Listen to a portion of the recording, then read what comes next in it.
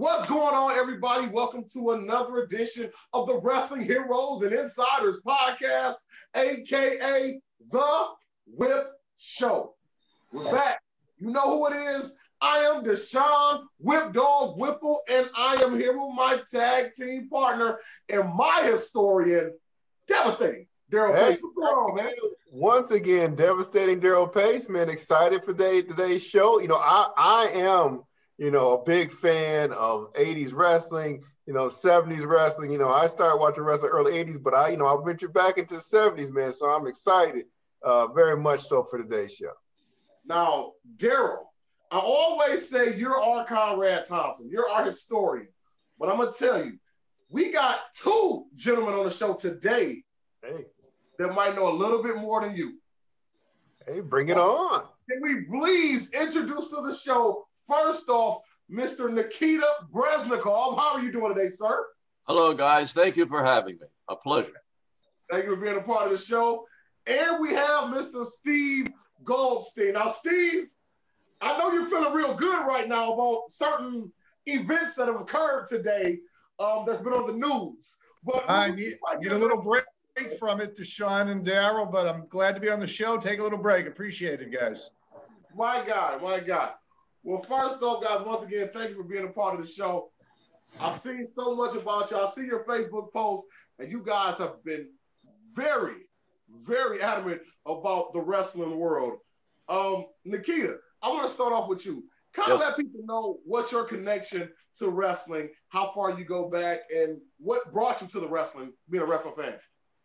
Well, for me to go back legitimately would be 1970. As a fan, I was still a kid, believe it or not.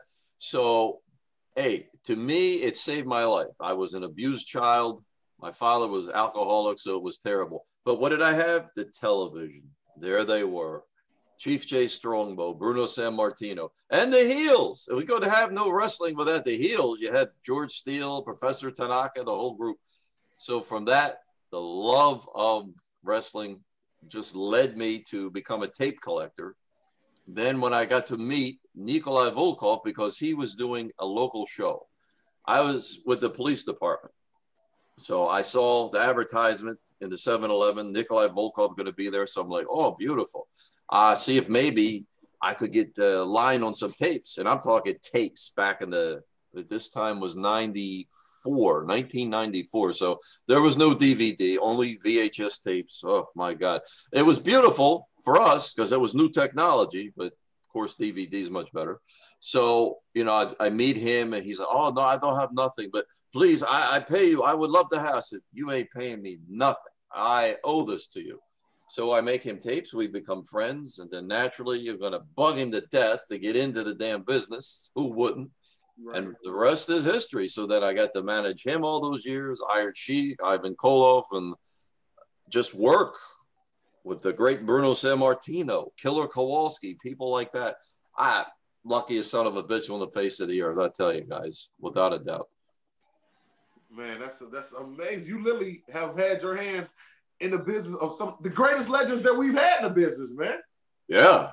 I mean, it's like, oh man, I don't believe this. Some days, you hear the voice coming down the hallway and it's like, wow, I know that's Bruno. Oh, wow, I don't believe it. And you stand there looking, it's like, yeah. You just, you're so taken in by it. It's like, it's amazing. Nice. Well, Steve, how are you doing today, sir? I'm doing well, Deshaun. And I want to ask you the same question, man. What drew you to the love of pro wrestling? Well, I'll tell you, one of the reasons, and Nikita and I are good friends. We met online about 7 years ago. And we do have a lot of similarities. We're both East Coast guys. He's Baltimore, I'm Boston. And we grew up with the same wrestling on the East Coast, the WWF back in the day. And Nikita and I we're exactly the same age, 2 months apart. I started watching a little earlier than Nikita. I can go back as far as like 1966. I was just a little kid. I turned on the TV. fell in love with wrestling. My parents thought it was crazy. They told me, don't put your sister in a headlock. You know, he's trying to copy the moves. But we grew up with the same wrestlers. Bruno was the champion, greatest wrestler in my lifetime. Victor Rivera, when Ivan Koloff beat Bruno. Yeah, I just, because Nikita and I get a kick out of talking about it because this is our particular federation. And Nikita's got like an incredible memory. You can show him a picture and he can tell you the year and the arena that it took place in. I can't do that. My only thing is I go back a few years before him because I was a little younger, I guess, when I turned on the TV, Cowboy Bob Ellis, that kind of stuff. But anyways, I ended up going to film school, USC, got away from wrestling. I was a fan. And you know, I'm a screenwriter. And then back in 2013, someone approached me and said, do you know who the Von Erichs are? And I said, yeah, I know who the Von Erichs are. And can you write a script? I said, yeah, sure, I can write a script. And that was back 7 years ago. Wrote a script, had a partner on the film, Lisa Renee Andrews. She passed away. That's a strange story in itself. But the film was going to be like a $25 million feature film production. And when she died, everything fell apart. I have an entertainment attorney in LA who has the story. We'd still like to get it made. But it drew me back into the business. I found out there were a lot of wrestlers on Facebook once you figure out who the real ones are from the posers. And all of a sudden, I'm friends with like guys I used to watch on TV when I was a little kid. In fact, I ended up living in Tulsa. When I left LA, I was on my way to Boston. I ended up in Tulsa for 20 months with Steve Cox, who I used to watch on television with the Von Erichs and then the UWF, Bill Watts. And, you know, one day I'm doing my laundry at Steve's house and I said, it's so weird, man. I'm doing laundry with a guy I used to watch on television years ago, you know, wrestling. And, you know, since then, wrestlers come to me with projects for writing. You know, every wrestler thinks they have a great story. They don't. But they think they do. Some do. The Von Erichs is a great story. I hope to get made. The Chris Benoit story is a great story, but nobody really wants to touch that one. But, you know, you meet a lot of them on Facebook, and they do have different politics than I do for the most part. But we reach an understanding. It's business. I bring something to the table. I'm not one of the boys in the ring. Nikita took bumps. I didn't take bumps in the ring. You know, I'm 5'11", 160. I could be a manager. That's it. But most of them are nice guys. And, you know, there's a lot of sadness in the business. It's like the music industry. A lot of them die young for various reasons. And those that survive, you know, and get to talk about it in their 50s and on, you know, it's kind of a brotherhood. So I appreciate that. And, you know, I have a little niche. One time I said to Steve Cox, he said, if you're not one of the boys, you're a mark. You know, mark's not a good word. And I said, what am I? And Steve said, well, you're not one of the boys and you're not a mark. You kind of got your own little, you know, niche, you know, carved out for yourself here. And I said, that's great. I like to tell their stories if it's a good story. And Nikita and I, you know, we've been friends for a while on here. We still need to meet face to face, brother. And we will. And, you know, you meet some nice people in the business. It's all entertainment at the end of the day. I come from Hollywood. Wrestling, it's entertainment. It's, you know, I consider wrestling unusual because it's half sport, half theater. It's not, you know, it's a unique hybrid. And, you know, I get a kick out of it. I used to teach high school English class, and that's all my students wanted to talk about was wrestling, you know. Of course, some of them believe you could hit somebody over the head 20 times with a steel chair and they pop up and it's all real. I said, nah, that's not real. But, you know, it's kayfabe. And that's about it. That's how I am where I am today. You know, I got a great, you know, question, right? You know, when my son watches wrestling, he sees modern wrestling, and it's like, oh my gosh, you know, it's hard for me to watch sometimes. You know, we've got the WWE Network, we've got tapes, we've got everything. He watches stuff from the 80s. He'll see Andre the Giant, like, oh my God, you know, he see those Hulk Hogan matches. And even for him now, that'll pop him, you know. But what was it like, you know? And again, I grew up in that 80s age. But then when I went back, I saw some of Bruno Sammartino's matches. Again, I'm looking at it a different eye. When I was a little kid, I was like, this stuff is boring and slow. Now, coming back, looking at this stuff as an adult, you're like, man, look at the, you know, the chemistry, the way that these guys are working. Yeah. What was it like, you know, in the late 60s, early 70s? You know, tell us, you know, today, what's it like, you know, when Bruno Sammartino reigned? What were the matches like? What was the excitement like for being a fan? You want to go? You take it, Nikita. You got to understand the era. Now, I always say all sports, the 70s was the greatest sports era. It was evolving. It was a little bit rogue, and it wasn't like over the top, but they were starting to, like baseball games. You know, sometimes they could be long and boring, but if you understood baseball, it's never boring. There's so much going on. You can't keep up with it, actually. The battle between the pitcher and the catcher. So we had the Orioles, the Mets of the 70s, the Cincinnati Reds, the Boston Red Sox, the Red Sox.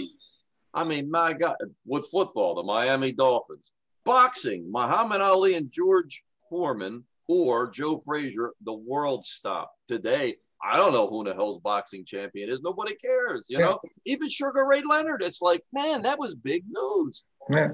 Ice hockey was doing great. And even the roller derby, you know, I'm like, man, oh man, you know, those were just great times. But when you had wrestling, when Bruno, you can't duplicate. You can't make somebody love you. You can't make somebody hate you if you're the heel. He spoke to the audience, and he didn't go crazy. You never heard Bruno scream and holler or get real aggressive. He would just come out and say, I'm going to do my best, and you better do your best too, Zabisco, or you better do your best, Ariane, because I'm going to do everything I can. And we connected with that. And when that man walked down the aisle with no music, nothing, no smoke, no nothing, just him, and the building just erupted. Strongbow, another one, Chief Jay Strongbow. When he came out with the headdress and the bells, it's like, man, it's Christmas every month. And you got to remember, in those days, Black Friday, for the businesses, was Madison Square Garden, plus those arenas. If you didn't sell out, hey, there was not going to be any company there. You know, it was going to fold. Television was just the advertisement. It was like an infomercial, 1 hour, okay, and then you had some promos in between to get you to come out. But the money was made in the arenas. Today, it's all made with the pay-per-view. The arenas, they still have house shows a little bit here and there, but it's not like it used to be that way. And I don't knock anybody. God bless them. The men and women, they risk their lives every day, every time they step in the ring. But it is what it is. You know, you got to follow what the boss says. So today it's Cartoon Central, and that's it. Well, Nikita and I, we remember exactly when wrestling changed. 1984, Rock and Wrestling Connection, when Hulk Hogan beat the Iron Sheik. That changed it completely.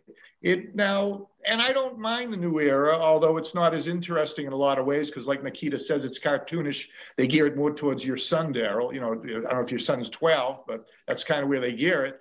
But what I miss most about that, because I'm not one of these old timers who says wrestling was good in my day, it sucks today. There's a lot of amazing athletes today. They're not as good on the mic. You don't see what was really good when Nikita and I were growing up was what I call the switch. When a face became a heel in the middle of a match or an interview, or a heel became a face, they changed.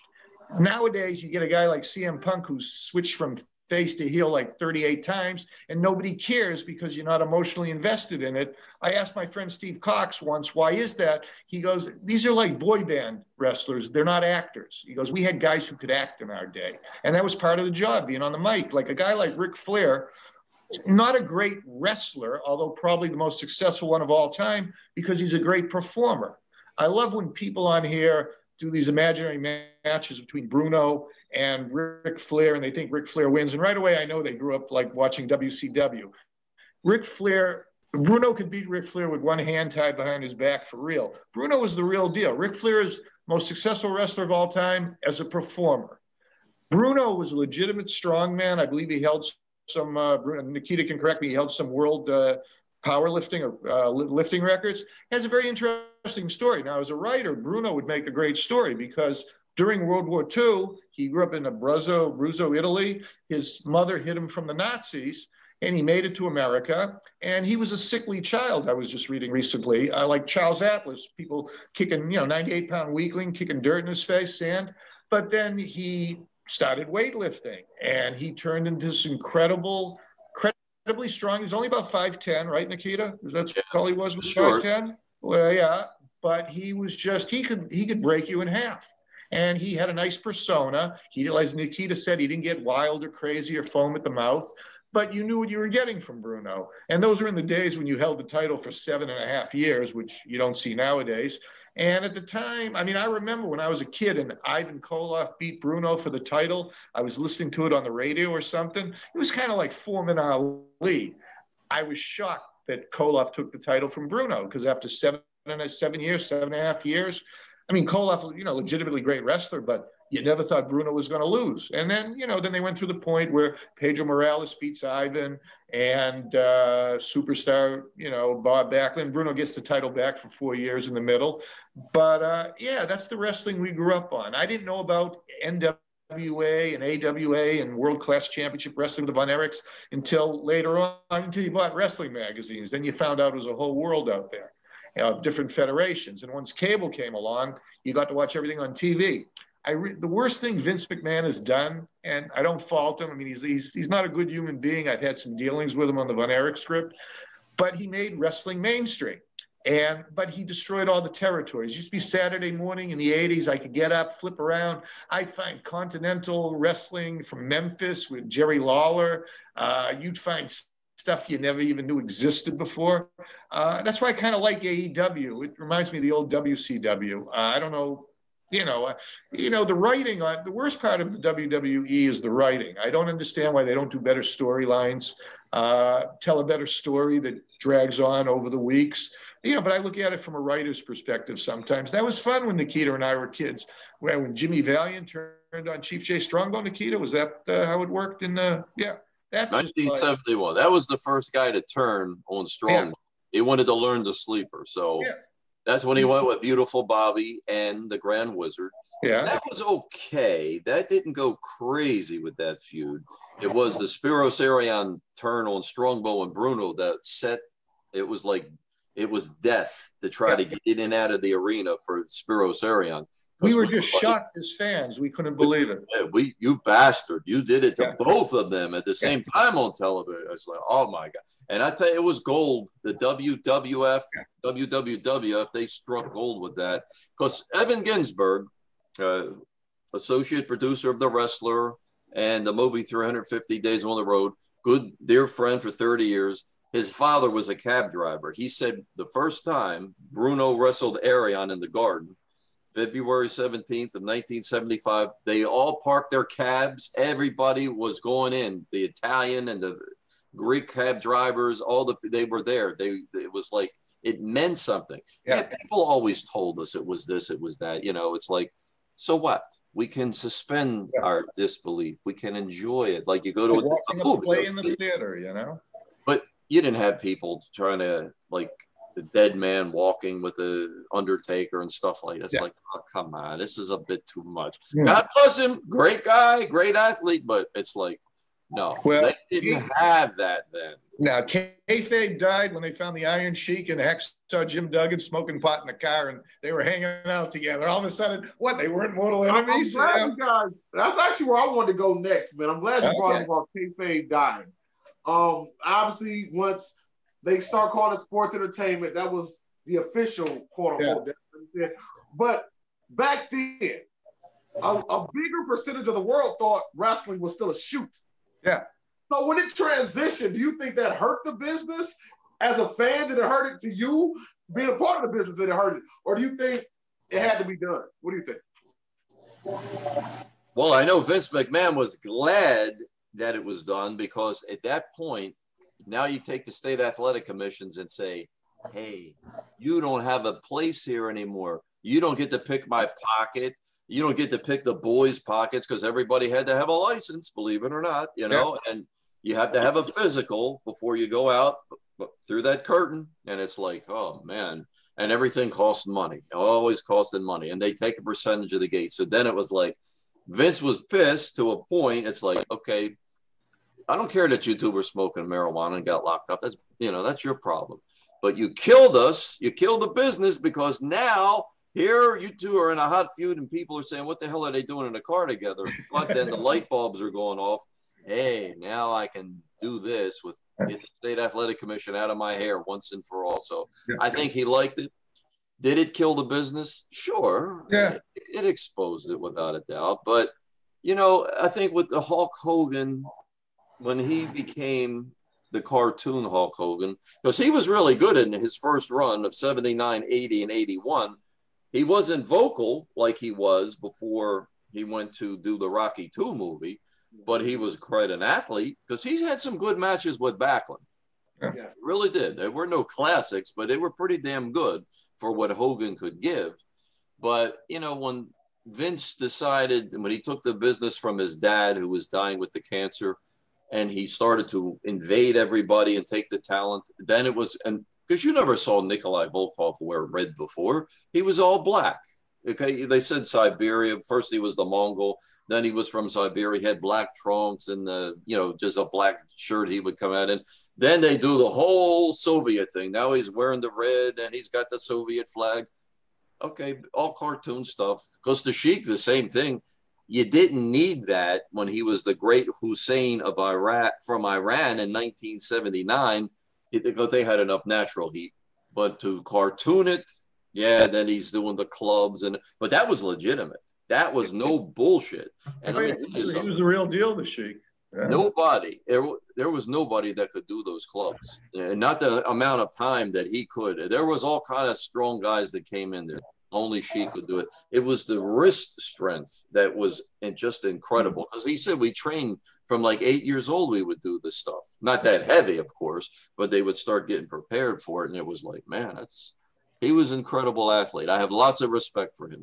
You know, there's so much stuff I want to ask you guys. I got to do a sidetrack because you brought, you know, with Nikolai, and I know you spent a lot of time with Nikolai Volkoff, how well did him and the Sheik actually get along? Did they get along well?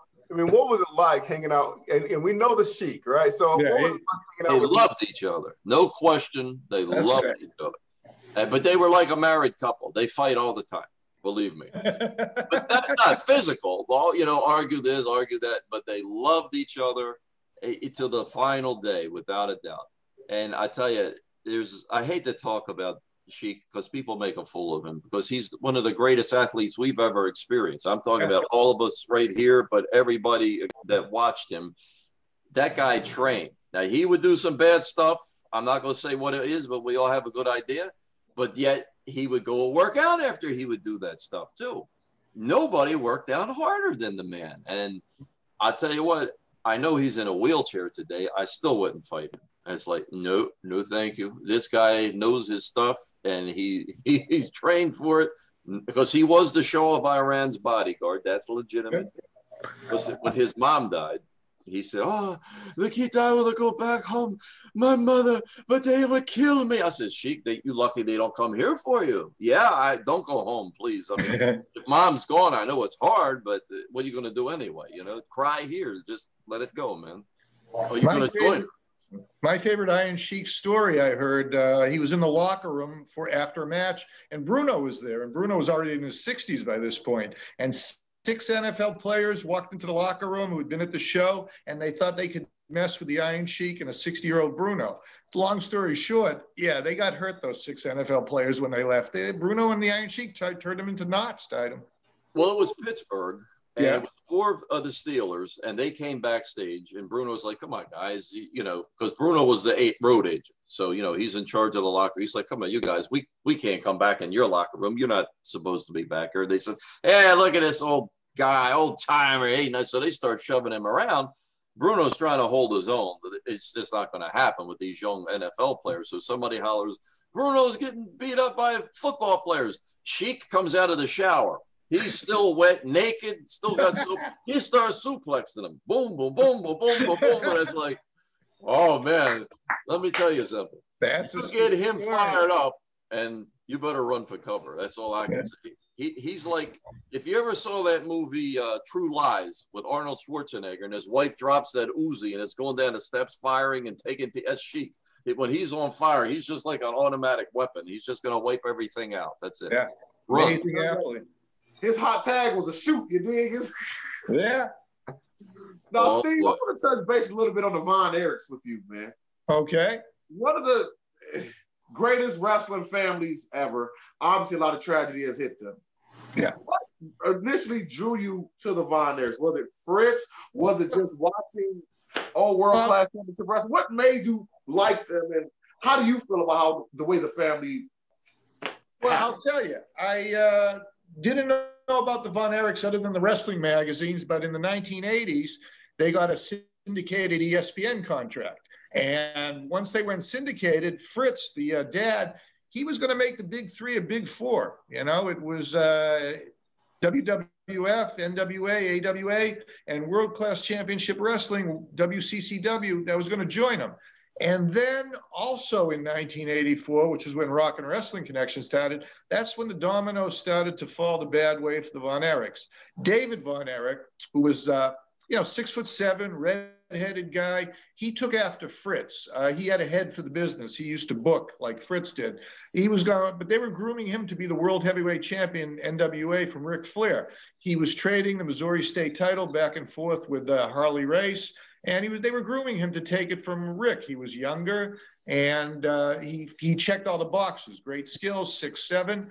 And then he went to Japan on a tour, and he died. And, they say a parasitic infection. I've heard other things as well. Could be drugs. Bruiser Brody carried him out at the time. That was the beginning of the end. But they kept on the Von Erichs because Kerry got the title. But he beat Ric Flair for the NWA World Heavyweight title, only held it for 3 weeks. Problem with Kerry was, and I got to know Kevin pretty well when I got to work on the project. I'll tell you how I met him. Kerry was like, he gave you the shirt off his back, but he probably wasn't the brightest bulb on the Christmas tree. And he was more interested in like the flashier side of life. And one thing I asked Kevin, did you ever want to be world heavyweight champion? Because, Kevin won a lot of heavyweight titles too, and they were the big three. And Kevin said, Steve, to be the champion, you got to be able to wrestle 6-7 nights a week. You don't get to go home to your wife and kids at night, and you have to be reliable. You got to show up. And he goes, he married his high school sweetheart, Kevin. He goes, Kerry, the reason Kerry only held it for 3 weeks, he had the physique, he had the skills, he had the look, but he wasn't reliable, Kerry. So he had some drug issues too. So he took it away. Anyways, back in 2013, a woman on Facebook, and Facebook's a double-edged sword. You make some interesting contacts. Look at us sitting there. But you meet some wackos too, right? And some of them are in wrestling, fanboys who live in their mother's basement. You got to avoid those people. So anyway, she found me on Facebook. She thought I was another Steve Goldstein because Steve Goldstein is like the Jewish John Smith. There's a lot of us with that name, Steve Goldstein. So I said, no, I'm not that Steve Goldstein. Well, you're a writer. I said, yeah, I'm a writer. You know wrestling? Yeah, I know wrestling. So she goes, I grew up in Dallas. Her name was Lisa. And she was a publicist, had a music background. And she said, I'm going to get a hold of Kevin and we're going to make a film, make a movie. She goes, would you like to do a documentary? And I said, no. I said, they've already done 2 documentaries on the Von Erichs. They were well received. Let's do a feature because that story is Shakespearean. It's like they had it all. They lost it all. The Von Erichs in Texas are like the Kennedys in Massachusetts. That might be my phone. Hold on. I'm just going to turn it off. Yeah, don't worry about it. Hold on. Excuse me, guys. No problem. Let's see. Okay. So anyways, I said, let's do a feature because you had 6 brothers and a father who was a heavyweight champion as well. And 5 of the brothers died. And the first one, Jack Jr., Fritz Von Erich's real name was Jack Adkisson. The oldest one, Jack Jr., died at 6 years old. They were living in a trailer park. Fritz was working for Stu Hart in those days up in Canada, and he got electrocuted, Jack Jr. So if you believe in a curse, that's when the curse started. And then, over the course of the next decades, 4 brothers died, 3 by suicide in a 6-year period. So as a writer, it's, you hate to say it's a hell of a story because people died. It's tragic, but, from a writer's perspective, it's really a great story. And, first David died, then Mike Von Erich got toxic shock syndrome on a trip in Israel. And that's unusual for a guy to get toxic shock syndrome, but it happens somehow through an infection. He ended up committing suicide too. I actually know the doctor who treated him and the doctor's wife. And then, you know, Kerry, I happened to be 93. I flew to Boston from LA to attend my father's funeral. And I had a stopover in Dallas. I took a Delta flight. They had a bereavement fare.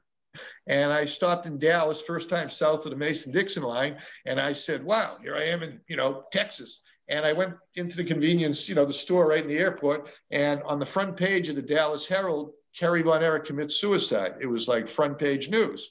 And it was just weird. I happened to be in Texas at that time. And this was well before I was involved in the film. That was like 20 years before. And, you know, he committed suicide. And then a couple of years later, the youngest one, Chris, who was kind of the runt of the family, he was only 5'7", and he didn't have the muscles the other brothers did, but he just wanted to be a wrestler. And they were a very religious family, the Von Erichs. They thought that if they killed themselves, because I've heard stories from Bret Hart and Ric Flair, that they would see their, you know, dead brothers on the other side. You know, that'd be nice if that's true, but I'm not willing to take the chance when I'm in my 20s or 30s to do something like that.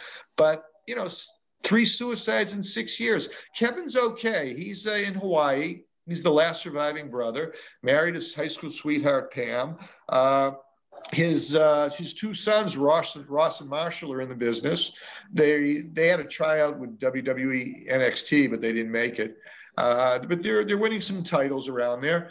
And I said to Kevin one time, when we were trying to get the film going, do you worry about your sons being in the business? Like if the walls ever start, you know, closing in? And he said, you know, Kerry called me just before he killed himself.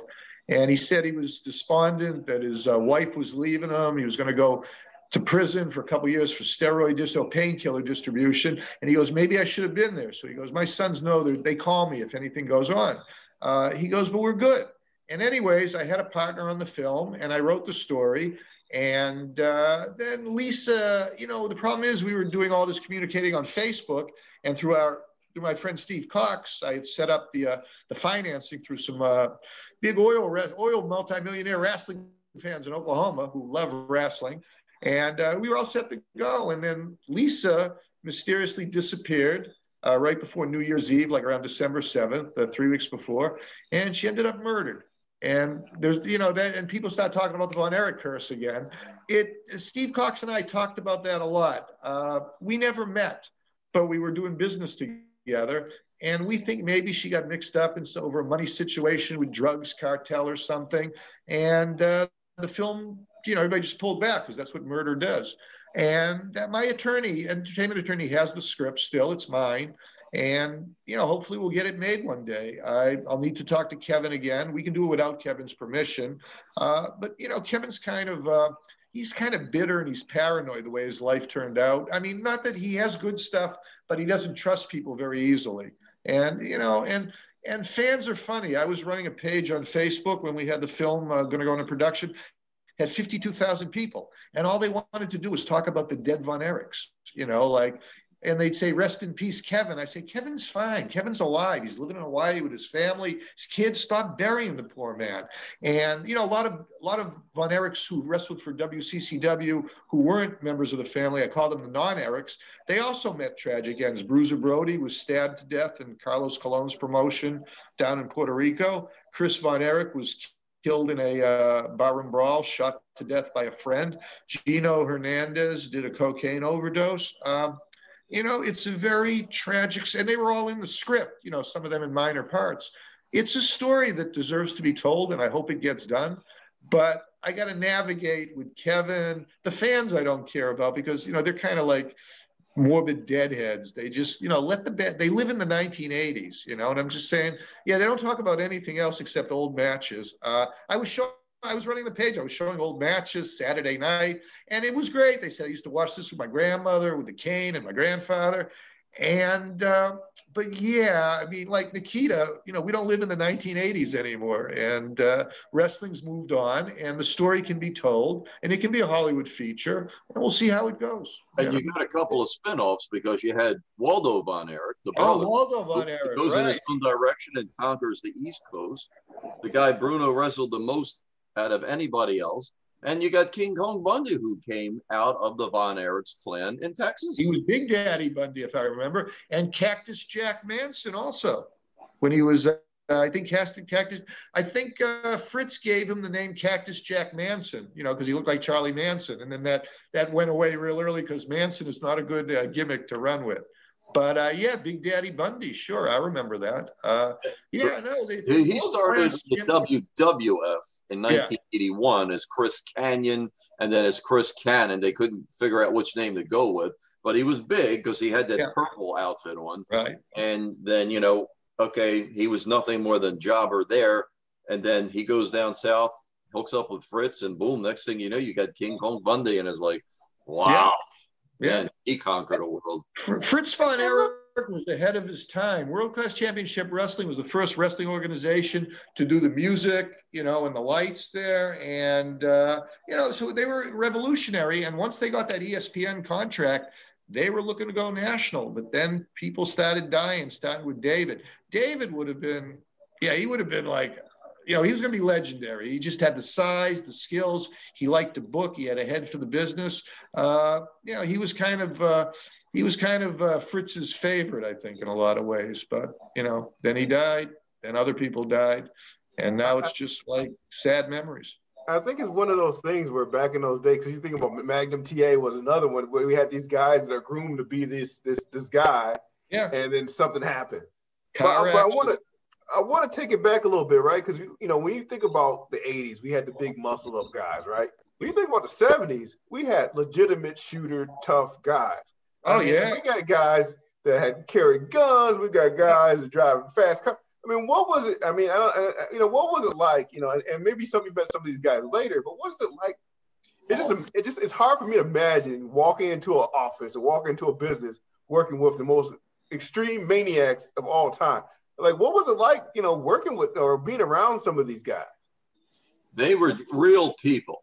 They were never, I'm better than you. I've sold out the guard. I've done that. I never got that from anybody. I remember the first time I met George the Animal Steele, and it was like, oh my God, how many times have I imitated George Steele, with the hey and the you and stuff like that. Not the cartoon version, but the guy that when he looked in the direction, he would empty out a whole section. People would climb over each other's back to get the hell out of the way. Watching the animal. Yeah, because he's coming. Because one night, Mrs. Krieger, who was a mainstay in Baltimore, Washington, and Madison Square Garden, she would be at every show. She took her shoe off one night, got behind him, and was slapping him in the back of the head. He turned around, he took the shoe and he rips it up with his teeth and throws it in the air. And then he looks around at the rest of us, and we scatter. We're out of there, man. There ain't no way. You look at this crazy son of a bitch. Run! Here he comes. So when you actually talk to him, and he was a football coach and a physical education coach in Madison, Michigan, because they actually named the stadium after him for the high school, Jim Myers Stadium. And it's like, wow, that touches you. Somebody like that who really cared, because he never would admit to it, because he said, I look like George Steele. That ain't me. And it's like, yeah, the students would say, that's you, Mr. Myers. Look at the picture. No, he wouldn't admit it, not for 10 seconds. Yeah, see, for me, it's a small world, because I was staying with because I do acting too. So I'm staying with a film director and producer, and he's up there in Madison, right? So I'm looking at this school at the end of the block, and it was on Lawrence Avenue. So I'm thinking, gee, that can't be the same place, because I thought it was East Madison. But I was wrong. It was just Madison that he was from. So I called Johnny Valiant, and I said, because I was good friends, God rest his soul, I said, John, where did George T? He said, Madison. He said, you're right down the street. So when I got back home, I called him. I said, Jim, were you, I was on Lawrence Avenue. He said, I used to live on Lawrence, 100 block. And he says, that's 1 block away. I'm like, man, what a small world. Too crazy, it was just wild. But to meet them, after looking at them on television, it's like, wow. Yeah. It's unbelievable. Surreal, just absolutely surreal.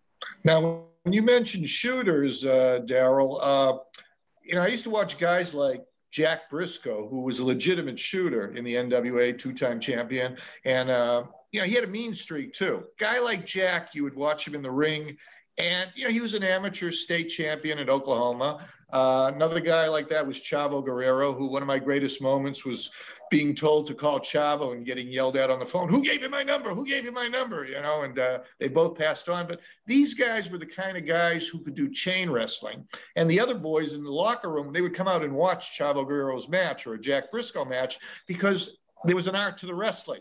Even today, you can see some of these guys really know how to wrestle and some of these guys are performing. But yeah, back in the day, you saw guys like Briscoe, Chavo Guerrero, Bob Backlund, Nikita. These guys were legitimate wrestlers. I mean, they could hurt you if they wanted to, you know. And you know, we all know the Ric Flair, Bob Backlund story there. But you know, Ric Flair was scared to death that Bob could really hurt him. You know, Rick is successful, probably more so than anyone, but yeah, Bob was legit. Guy like Briscoe, if he didn't like you in the locker room, he would take it out in the ring on you. You couldn't stop him sometimes. You know, some guys you can't control, like Bruiser Brody. Everybody from the bottom of the card to the top, like a Dominic DiNucci. Yeah. He was like an Iron Man, like he's made of iron.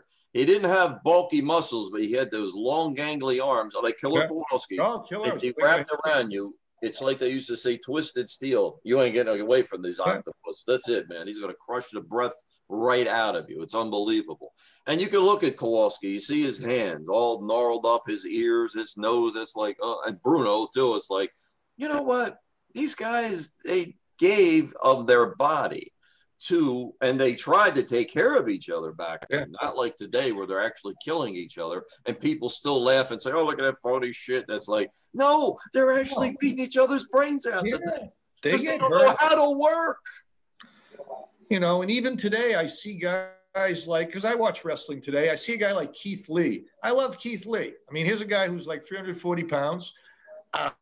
You know, he's overweight, obviously, but he does moves in the ring that impress me, and they're giving him a nice push in the WWE. You know, because back in the day, you saw a lot more out-of-shape wrestlers than, you know, you would see a lot of, you know, Haystacks Calhoun. You never see a Haystacks Calhoun anymore, 640 pounds. Wait a minute, Steve. But he's 600 pounds, legit. Walk to the ring. Yeah. Put the horseshoe on the ring post, do his thing. He wasn't going to do cartwheels or anything, but he'd give you 10, 15 minutes, put the horseshoe on, and walk back. Nobody had to help him. It's like, no, but after 15 minutes, he was gassed.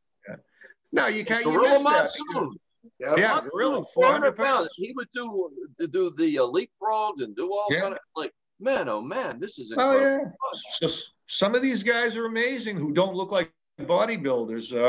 You know, it's so I still watch wrestling today. It's a different animal.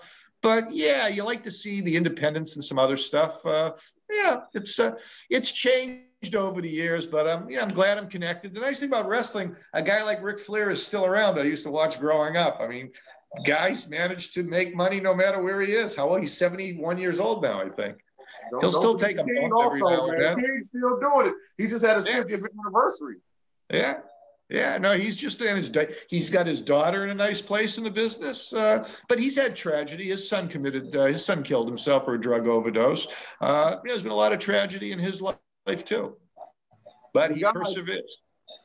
I can't let y'all get out of here without doing this. I want to bring in a surprise segment. Daryl doesn't even know about this. We got 3, as include you, Daryl, historians in the building. So right now we're going to do something called the Whip Show Game Show. I've got 10 questions. Some of them are going to be easy. Well, it should be easy for all of you guys. We're just going to throw some stuff out there. And I want you guys to keep a tally of how many correct points you get. Okay? Okay. We're going to start with Daryl, go to Steve and Nikita. We're going to go clockwise until the 10 questions are up. Okay? Okay. Are you up? First of all, are you guys up for this? Yes. I'm ready. I'm up for it. Let's go. And when I edit this, I'll put some type of game show music behind it as well. Don't worry.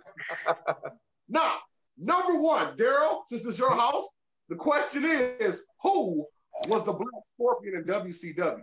Once again, who was the Black Scorpion in WCW? In WCW, well, it ended up being Ric Flair. It ended up being Ric Flair, right? Yes. Number 2, we're going to go to Steve. The question is, what was Ultimate Warrior's name in USWA / World Class Championship Wrestling? The Dingo Warrior. Absolutely. Ding, ding, ding. Now, Nikita, it's on you, brother. All right. And I know you know this one. This is an easy one. Did NWA champion Ric Flair ever face Bob Backlund when he was the WWF champion? Oh, yes. It was 4th of July, 1981, I believe it was. Yes. Yeah, I and it want to was be like down. bonus points. It was in St. Louis, or no, not St. Louis, but or yeah, it was St. Louis, wasn't it? Yes, and Midwest, I think, yeah. that was no, it was Georgia at the Omni. I'm sorry, Okay. Atlanta, Georgia at the Omni, and that's when it was a little hairy because Backlund, according to his book, he gets her and he's like, "Hey, this doesn't look right. Nobody's talking to me." He calls the old man and it's like, "This looks spooky. I don't know." And they said, "Protect yourself." Bobby says, "Oh yeah." That's when Steve said, Flair said, "Don't hurt me, Bob. Don't hurt me, please." And it's like, "I ain't gonna hurt you, but you ain't gonna take the belt from me tonight." So that was title versus title. Yeah. Nice. Do you remember the outcome of that match? Draw. Probably They were all always a draw. draws. You all do that. I just want to see. I Father. want to make sure y'all do that. All right, Daryl, we're going back to you. Number 4, who was recognized as the first Intercontinental Champion? Pat Patterson. Okay. Rio de Janeiro. Did it really happen or no? No, it didn't happen, but that's where he was recognized. Okay. And always remember the T-shirt that he wore. But I gave you a little tidbit on that. They always say September the 1st, 1979, but yet when he wrestled Backlund for the 3rd time on August 27th in the Garden, this was before the big cage match, they announced him as the newly crowned Intercontinental Champion. So it's like, nobody knew where that came from. That was wild. Do you hear this man? This man knows his dates off the top of his head. Oh yeah, no, it's like a photographic wrestling memory. Oh my God. Steve, we're going back to you. Number 5. Who was Hogan's manager in AWA? Ooh, wait a second. I'm going with Dan, I should know this one too. Clock is ticking. AWA manager. I'm going to say Blassie. Fred Blassie? No. Correct, sir. I am. I got it. Okay. Yes. I didn't think we were going to get that one, man. Now, Nikita, another fastball down the lane for you. Was Bobby Heenan ever a professional wrestler? Oh, yes, absolutely. Tell me a story of Bobby Heenan wrestling. Bobby Heenan in Indianapolis, he was like, look, when people talk about ECW was hardcore, yeah, okay, but they didn't invent it. Bobby Heenan was a bleeding son of a gun, okay? Oh, yeah, he was you a could bleeder. follow him around with a bag and fill it up, and you could go take care of the blood bank, no trouble.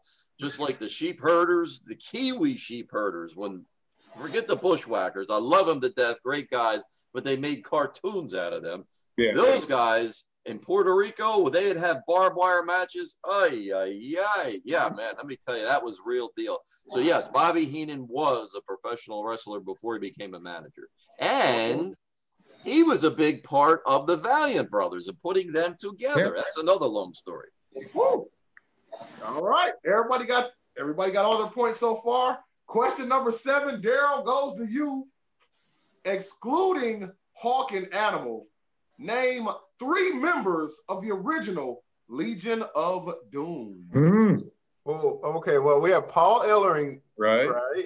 Now this was Jimmy Hart's. What the Legion of Doom was it? Oh, wait. That was the first family. Answer the question. Yeah, I can name one more. Wait. So we got Paul Ellering. Yeah.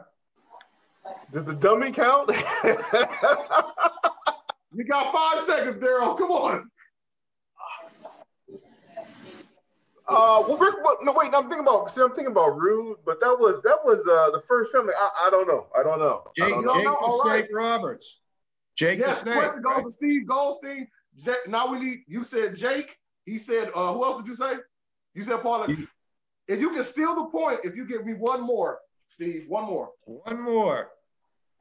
Geez. Well, you said Daryl said Rick Rude. He was part of the, I know Jake the Snake. Rick Rude was not part of it. No, I can't name another one other than Ellering, the Warriors, and Jake the Snake. Well, Bundy? Was Bundy? Bundy? Maybe. Your turn. Nikita, it's your turn. I'm going to hit you with Kamala because I love the guy, but that's it.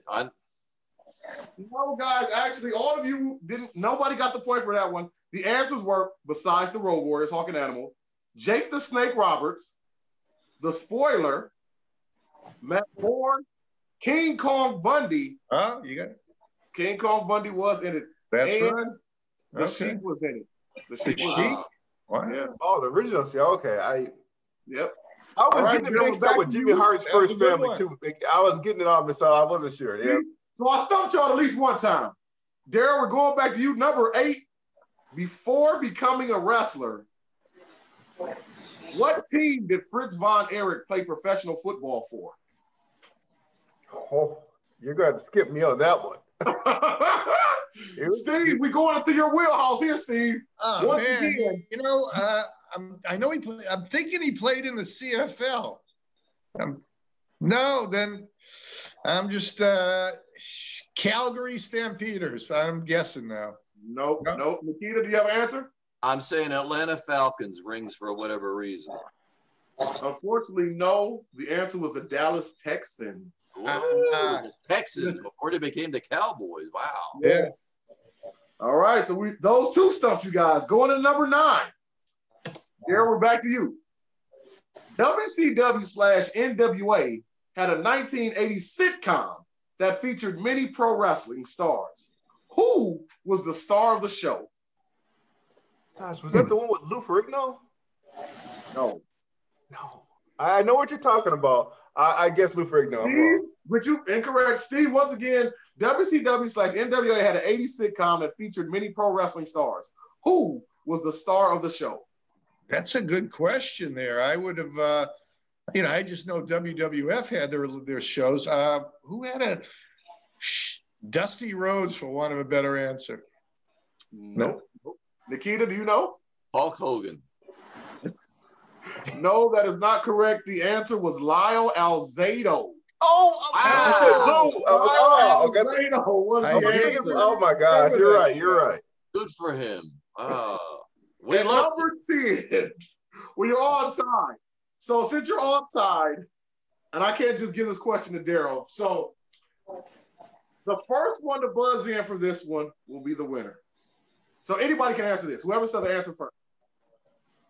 What was the real name of Macho Man Randy Savage's wrestling dad and brother? Angelo Poffo and Lanny Poffo. Yep. I think everybody got that. I can't tell you. Y'all all got that, man. So you know what? Nobody has to give away their title as being the top person. Oh, wait. I have a tiebreaker question. Uh-oh. Let's do it. Now, what we're going to do is this. The tiebreaker question. You're going to say your answer, but I will not say if it's right or wrong. So we're going to go Daryl, Steve, and Nikita. Okay. From there, after we get the answer, I'll let you know. I'll tell you this. The answer is a number. So if you go over, you're incorrect. The closest without going over. If everybody goes over, the person's closest on the other side, meaning that the answer was 100, you say 101, the other person says 102, 101 would win. And this is pretty easy. The tiebreaker question is, how many people were reported by WWF to have attended WrestleMania 3? Daryl, you go first. 93,800 even. I know that's not right. Okay, Steve?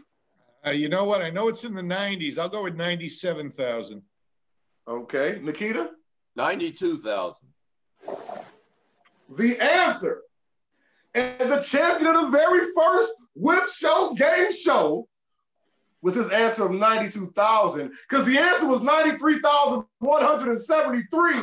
Okay. Title goes to Nikita Breznikov. Let's give it up. But wait a minute. I demand a recount. I'm calling my lawyer. Hold on. We're going to stop everything right now. That's it. Let's check it out. That's it. Oh, man.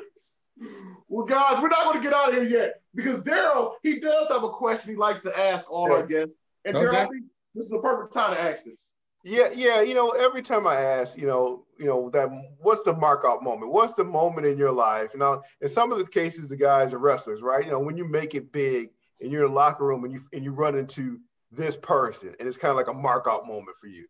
Was it for you guys? Like, was a case where you met somebody, wrestled somebody, ran into somebody, say, "Oh my God, I can't believe I made it to be able to talk to this person." And keep in mind, that's inside. You might not have went crazy, run up and down the stairs. But inside, you're like, oh inside, you're like, oh my God. For me, it was so many times to meet people like Chief Jay Strongbow was my favorite, but to be in a match, Nikolai was wrestling Dominic DeNucci and Bruno's the referee, and I'm there managing. It's like, I don't believe this.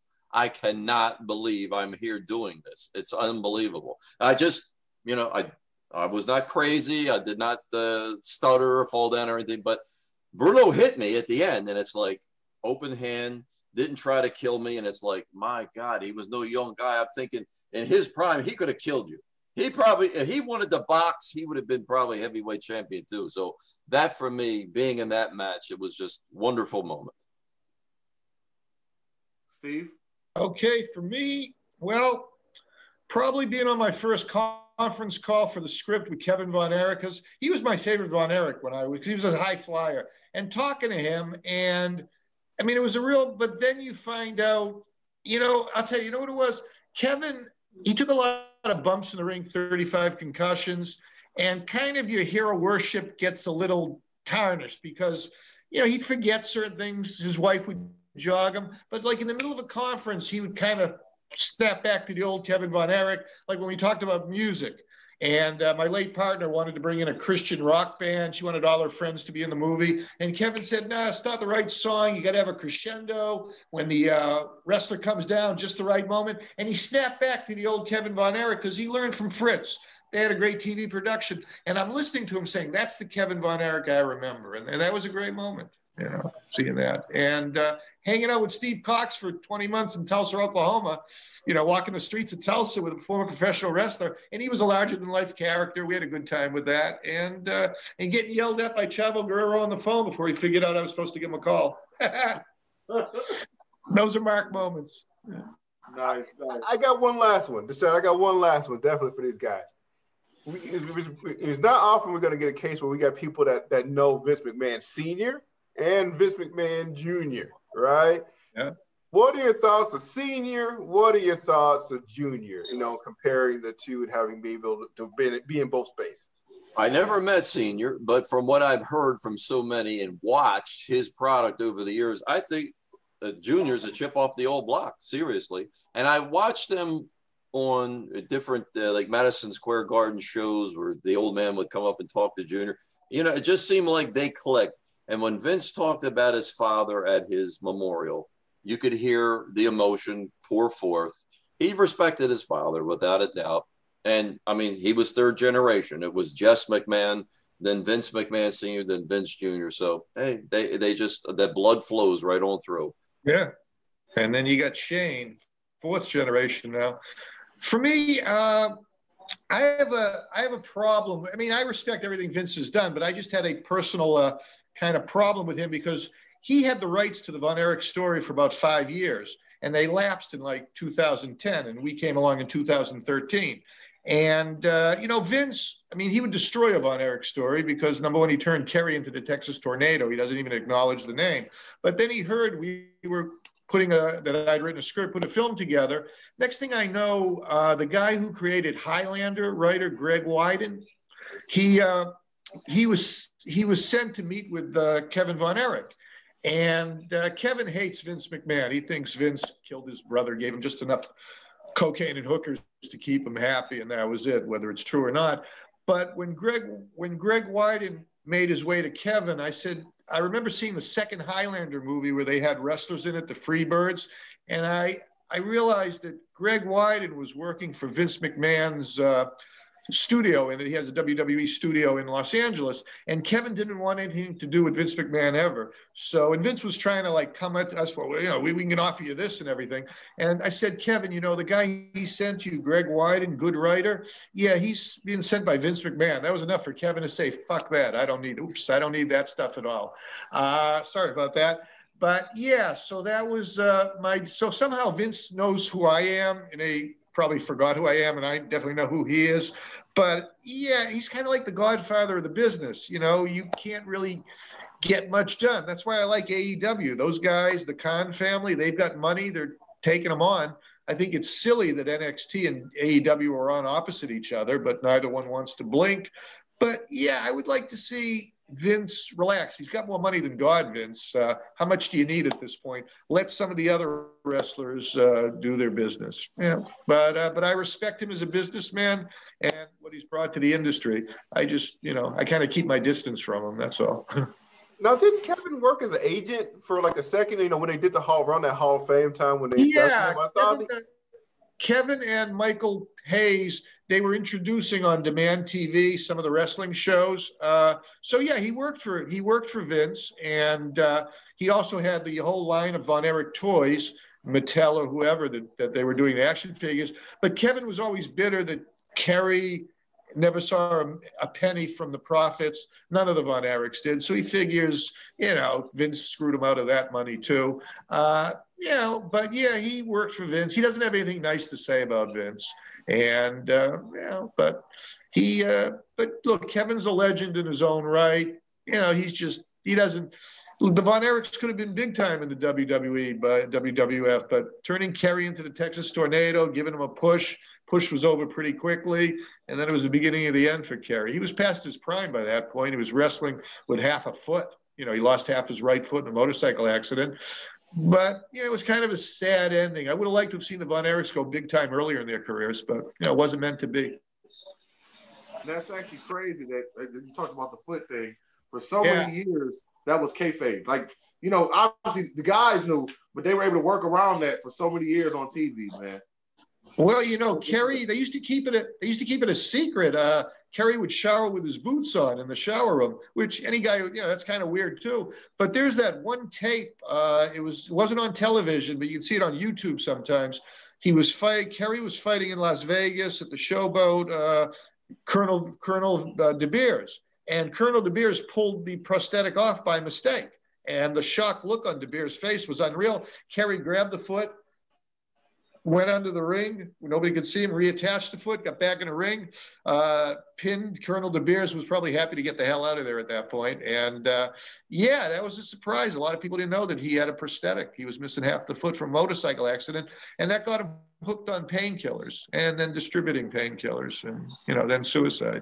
There was a rumor I heard, I don't know if it was a shoot or not. They once said that Kurt Hennig worked Kerry, and he worked his foot, the prosthetic, he's stopping the foot. When he purposely did that, but Kerry wasn't selling anything, and the fans didn't realize why he wasn't selling the fact that Kurt was working his ankle and his foot, man. And again, that could be just wrestling. That's probably true. They had a nice run together, and then, and then Kerry's was over. And we know Kurt was a river, so he was liable to do that, man. Oh, Kurt was the real deal. He learned from his dad, Larry the Axe Hennig. He had a sad end too, early death. There's just too many of those stories. Well, guys, okay, I'm sorry. I got one last one. I got one last one. I'm sorry. Because it came to mind. I know he always come to mind. And again, another case where we got a person that's kind of crossing layers. And this is my absolute last question. The Dynamite Kid, and Nikita, I don't know if if you were there when he started to break in and had these great matches in Madison Square Garden, obviously before the British Bulldog and all that. What was it like?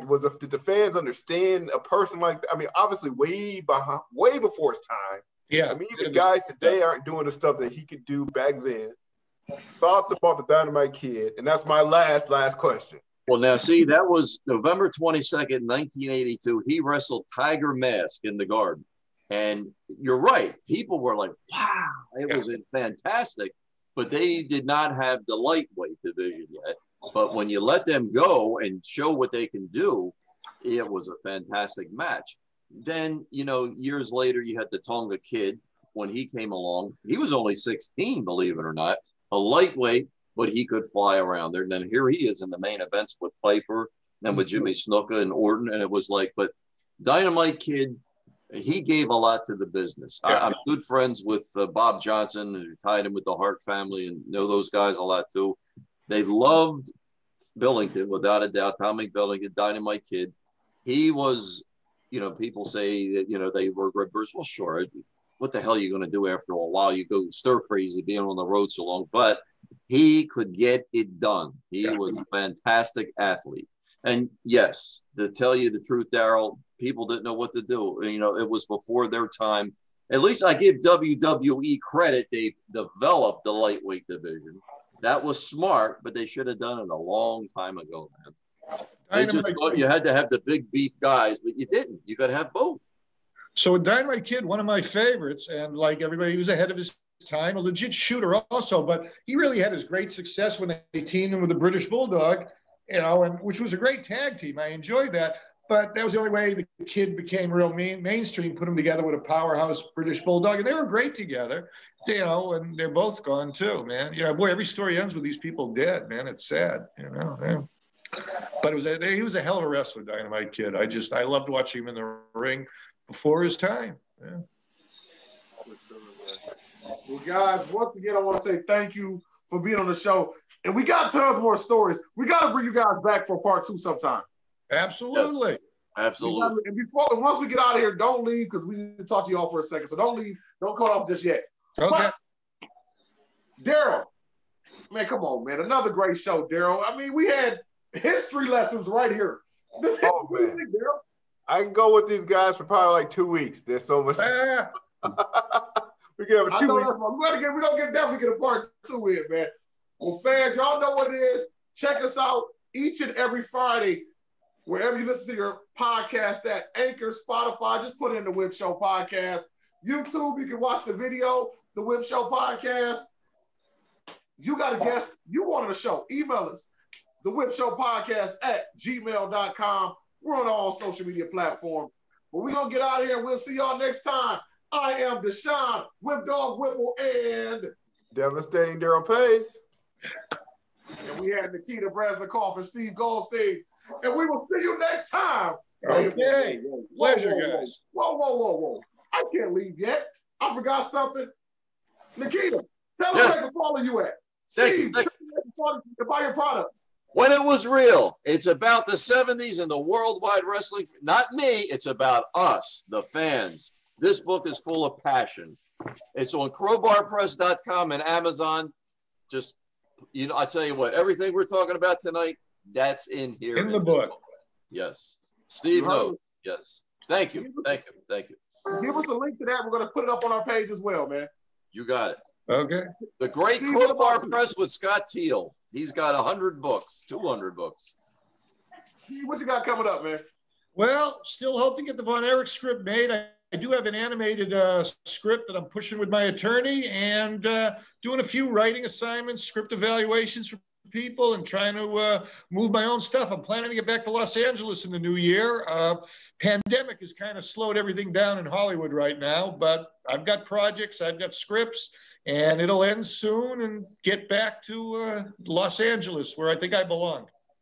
Y'all heard that, man. And hey, try to add them on Facebook. They might accept you, they might not. No, they will. They're great guys and they're great followers. They always talk about wrestling. If you're a hit wrestling historian, you're going to love to follow both of these guys on Facebook. Well, like I said, I'm Deshaun Whip Dog Whipple and Devastating Daryl Pace once again. And we will see you next time on the Wrestling Heroes and Insiders Podcast, a.k.a. The Whip Show. Take care, guys. Okay. That's for done. Guys, thank you very much. Before we go, if y'all don't mind, can I get a quick drop from both of you guys? Just, hey, this is Nikita Breznikov. Say the name of your book again. And I had a great time on the Whip Show. And Steve, do kind of the same thing, okay? Okay. All right, Daryl's going to get it all set. He's going to tell you 1, 2, 3. And Nikita, you go first if that's okay. Yep. You know what? What I'm going to have you do, Nikita, is count yourself down so the camera's going to be at you. So just say 1, 2, 3, and just say, "Hey, I'm Nikita," and go from there. I'm not going to worry about the book. I'm going to put your show over. Okay. That's good. All right. 1, 2, 3. This is Nikita Breznikov. I was on the Whip Show, and I lived through it. So look, you'll have to watch it out, okay? The Whip Show every Friday night. Be there, or else party come find you. До свидания, товарищ. Okay. Now, Steve, My same thing. turn. 1, 2, 3. Hey, Steve Goldstein on the Whip Show. Had a great time. Screenwriter, wrestling fan, working on the Von Erich story, and hope to be back on the show with Daryl Pace and Deshaun Whipple. Had a great time, fellows. Perfect. Thank you guys very much. Like I said, that'll be up. It'll be up next Friday. And like I said, any links, anything you guys want me to put up as well, I'll definitely get that up. Okay. Thank you. Got it, buddy. And we'll do it again. Yeah, Yeah, absolutely. we got a whole lot more we can go. I All kind right, of like working with my old friend Nikita here. This is good. for sure, man. I like it, man. Take care, fellas. All right, guys. Thanks. Thank Good you. night, guys. Okay.